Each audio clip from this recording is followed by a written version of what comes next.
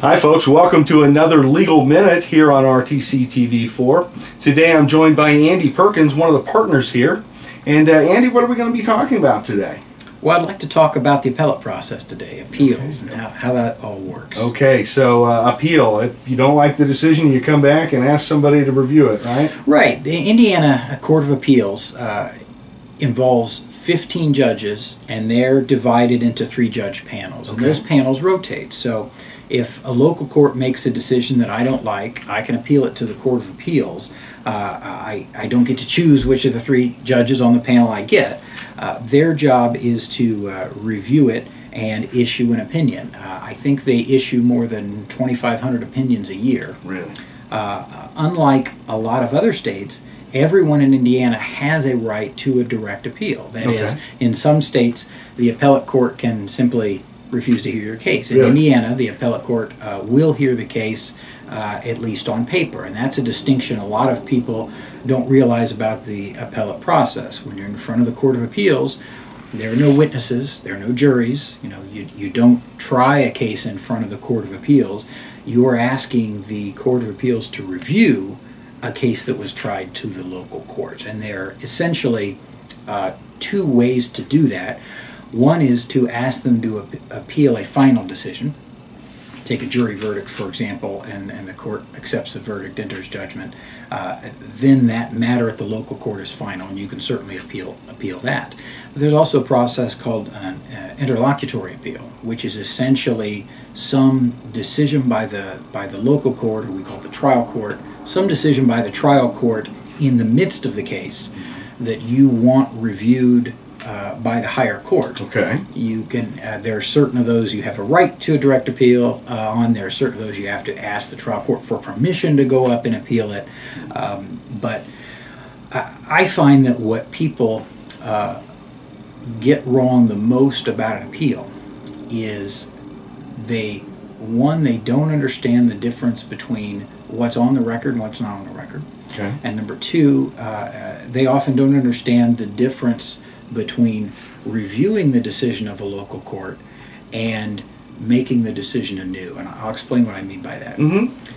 The record is a transcript of everything that was said at the trial, all the witnesses, all the attorneys, and what the judge said, plus all the evidence. When you watch TV and you hear them talk about Exhibit A, Exhibit B, those, if they're properly marked and brought into record by the judge, those become part of the record. So you have all that, and plus all the motions and orders filed by the court.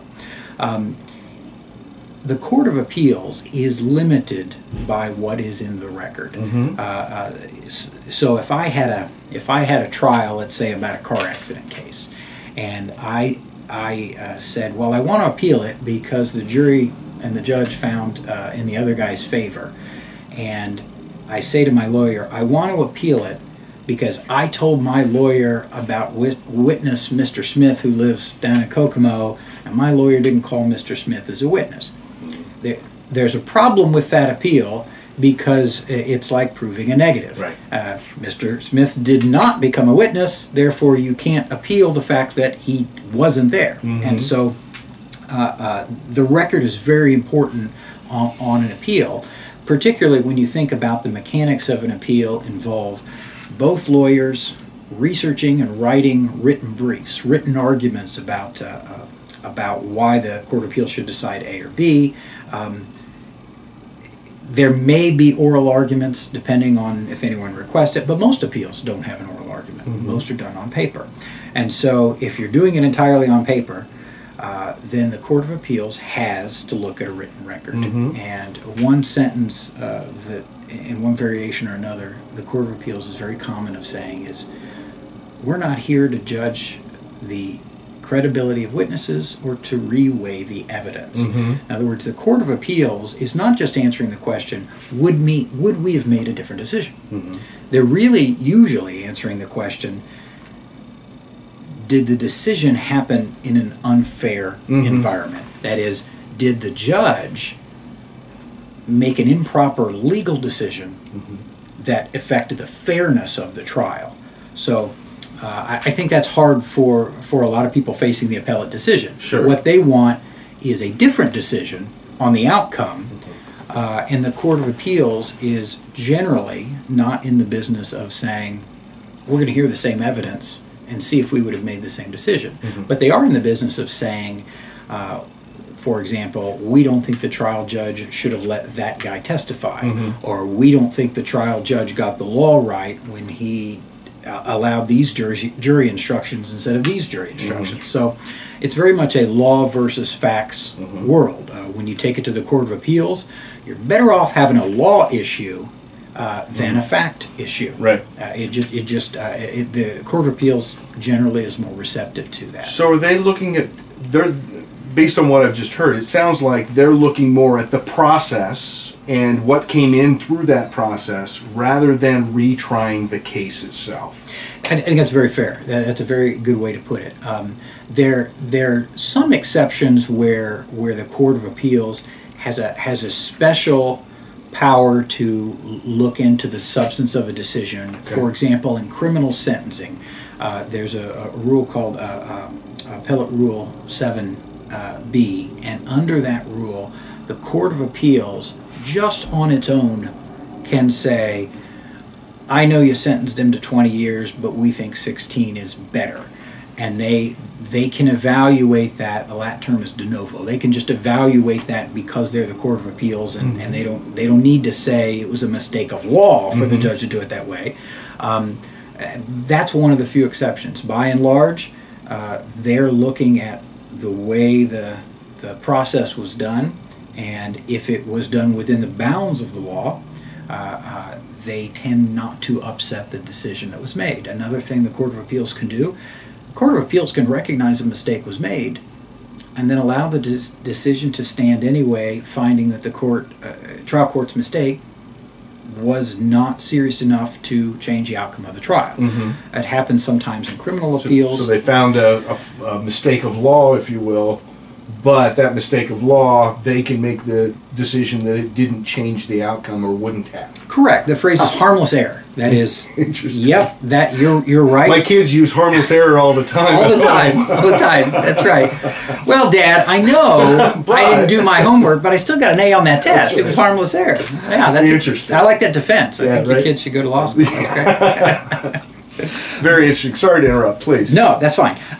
So I think one of the key things to understand is that law versus facts, and is this not only a mistake the lower court made, is it a mistake worthy of taking up on appeal? Because it's an investment to take something up on an appeal. It takes time.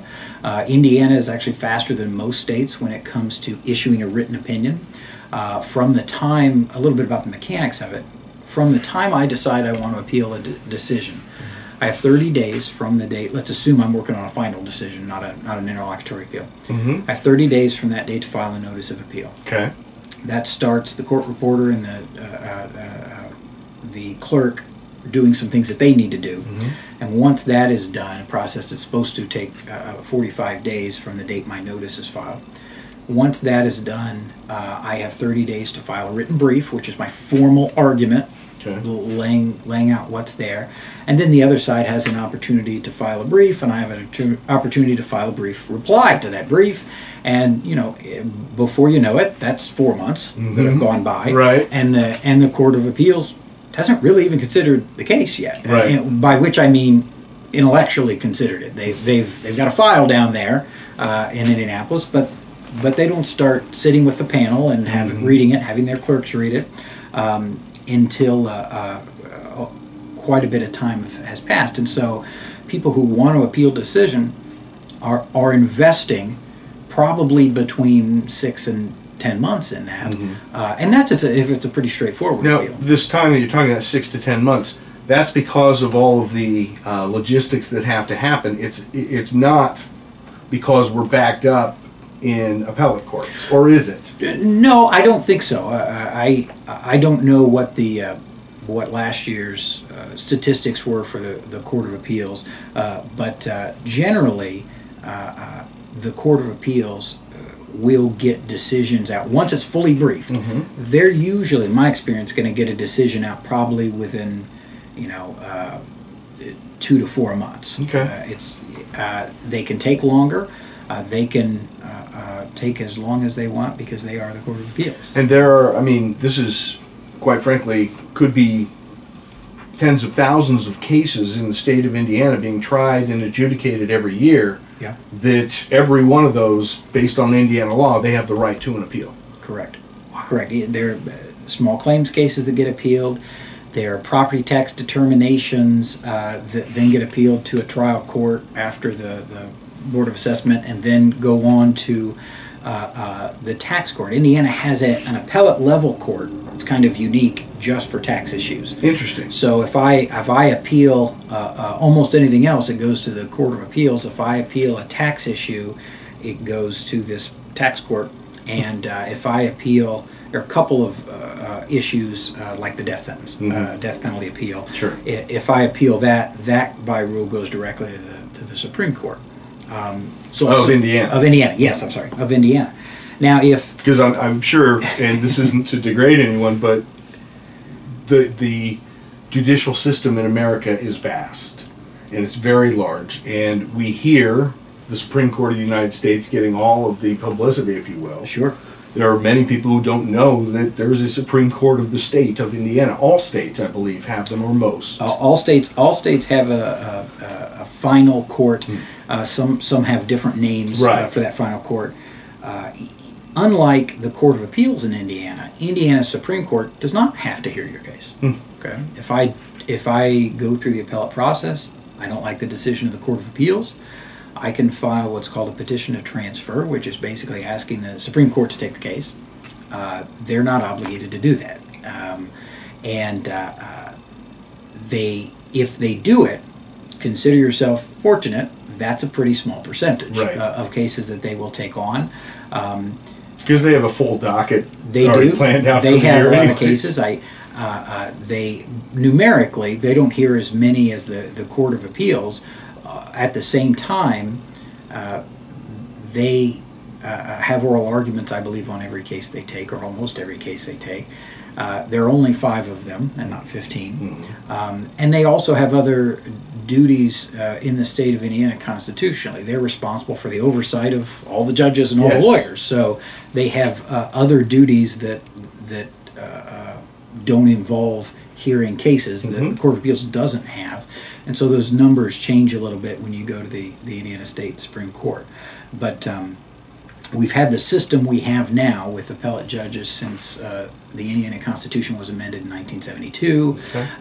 Judges are appointed, but they're subject to a retention vote. And so we see them on our ballots and we don't know who the judge is. Right, I get that question a lot. Are there going to be any judges on the ballot, and what should I do, and that kind of thing. Some states have that model and have had, I think Missouri a few years ago actually caused some folks to be removed from their Supreme Court based on that kind of a system. But Indiana has never removed an appellate or I think a Supreme Court judge either under that system. But it is an attempt to balance keeping someone out of the political fray with some accountability. Right.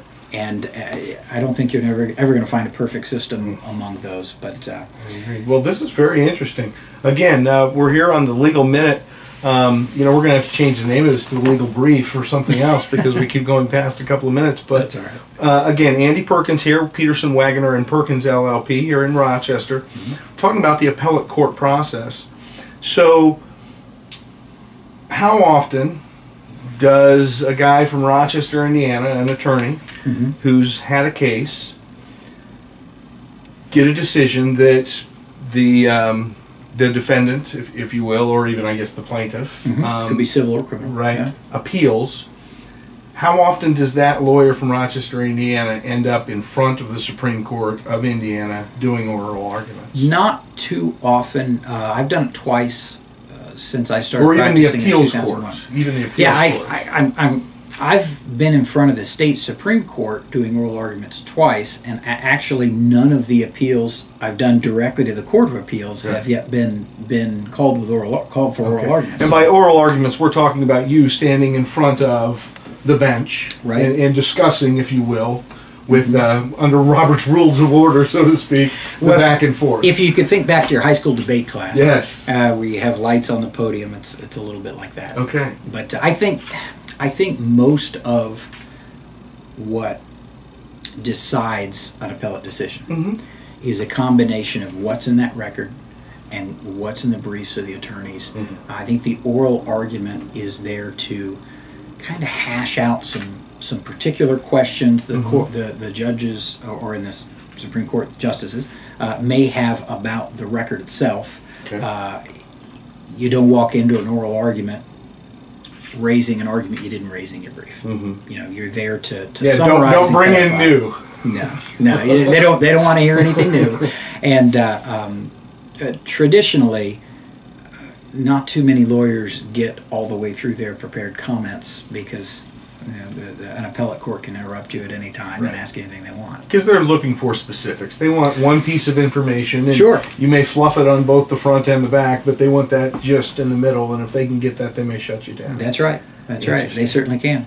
Well, it's a fascinating subject. It's a fascinating field that you guys are in, and I'm learning quite a bit here. I may be a paralegal by the time we're done with Great. these interviews. But the Appellate Court of Indiana. Anything else you want to talk about with the Appellate Court or the appellate process?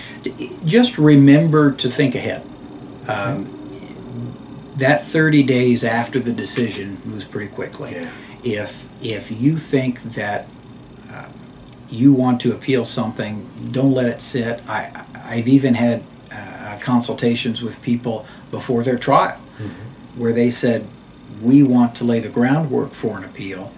Are there certain things we could do at the trial that, if we're unsuccessful at the trial level, would improve our chances on appeal? So you don't have to even wait until a negative decision Right. to start that preparation Hedging process. your bets, if you will, as you go through the process. Sure. I mean, everybody who looks at a lawsuit needs to seriously consider, no matter how good their case is, what if it doesn't go our way? Right. I mean, that's one reason a lot of cases settle. It's the risk of the unknown. And so the appellate court's no different. In some ways, you're kind of upping the ante because you're investing even more in something. And so it's not a process I would ever advise someone to take on lightly, or certainly not a process they should tarry on or wait before acting. So Let me ask you this question that's just come to mind, and maybe this is pertinent. If I have a lawyer A represent me in a case, the decision does not go my way, I do want an appeal, but I want to change horses midstream, so to speak, and I want to come to Peterson, Wagner, and Perkins. Can you then take the appeal onward? yes, in fact, most of the appeals that I do, I was not the trial attorney. Okay. That's very. It was a good question. Yeah, it was a good question. That does happen frequently. Sometimes I know a lot of very good trial attorneys who just don't want to do appeals. Yeah. That's just not part of their wheelhouse, and they don't want to take the time and So they learn hand the it off appellate to rules. the next step if they want. Sure, and very often one of the first things I do in an appeal is I want to talk to the trial attorney. Sure. I want to do some issue spotting and see what things at the trial were strange, or did they make objections for that we could kind of hash out in the appellate process. What a fascinating system we have here, and again, it's you might not feel like it's justice, but it is justice in the end. That we're doing our best, especially with the appellate process. Not every trial can go smoothly and hunky-dory with A, B, C, we're done. Right. There's a lot of convolution to these things. A lot of variables at A work. lot of variables at work, and so it's nice to know that in our law, folks have come around to say there's a system by which we'll make sure that we're giving you the best opportunity possible. One final question: how many times can one appeal? Is there a limit? Yeah, the process of the appeal, and here I'll differentiate the direct appeal is usually what we're talking about, and for a direct appeal, the system is designed so that you get one. You get one chance to appeal it. That 30 days to file the notice. Once that 30 days is over, an attempt to appeal that is designed to get rejected. Now, you can file special motion for Sure. belated appeal and certain, but in terms of the direct appeal process, it's designed so that you get just the one. Okay. Now, there are situations where returning a question to the court is permissible. For example, in cases where there's a fraud on the court, where someone says, I could not bring this up on direct appeal because I didn't know that witness number 7 lied. I now can prove he lied. Again, probably with things outside the record. And there's a different process for addressing that that is not what I would call an appeal. But some people may consider it that. But as far as a direct appeal is concerned, it's designed so that you get one. Okay, very good. Very good. Well, we'll make it count. Again, here with Andy Perkins, Peterson, Wagner, and Perkins here in Rochester. Fascinating stuff, Andy. I appreciate your time. Folks, if you have questions about this is what they specialize in. It fascinates me that you are quoting me earlier a rule of law that was Article 4, subsection C, third note. Well, it comes with practice. It does, and the amount of information that you truly have to store in your heads. It's not just look it up on the internet. You have to have precedents. You have to have these things memorized in order to simply function in your profession. It's amazing. So I appreciate it. Yeah, well, thank you. Happy to come talk about it, Scott. We'll talk again. Again, Scott Sager, RTC TV4. You're watching The Legal Minute. See you next time.